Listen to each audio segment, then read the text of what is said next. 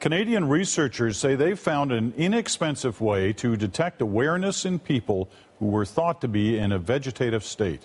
Previous tests have shown that some patients who appear to be in that condition do respond to their surroundings. Now, doctors have an easier way to find out. Health reporter Kelly Crow has that story. A motorcycle accident left Denton Snaith unable to move, speak, or communicate in any way. In medical terms, a persistent vegetative state. But his mother says she talks to him by watching the way he blinks his eyes. Do you like a glass of milk?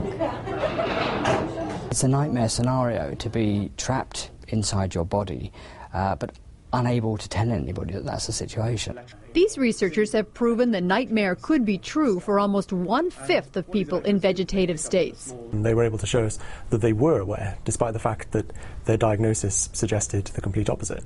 The proof? When they compared their brain scans with healthy volunteers, the same areas of the brain lit up when they were asked to imagine moving their hand and their toes. Tests performed using equipment that fits into a suitcase, cheap and portable enough to travel to the bedside of patients and begin to penetrate their inner world. Do they know what the year is? Do they know who the people around them are? Other possible questions to patients: are they in pain?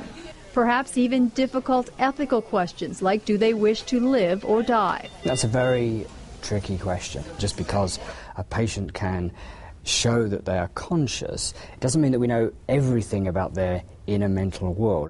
At the very least, the research suggests doctors should assume some patients do know what's going on around them. That should always be considered, I think, by physicians at the bedside of such patients with regard to what is said and with regard to both positive and negative things that may be discussed in the presence of the patient, who may be able to process some of what is being said. The biggest challenge has been fighting the attitude that his life isn't worth caring for.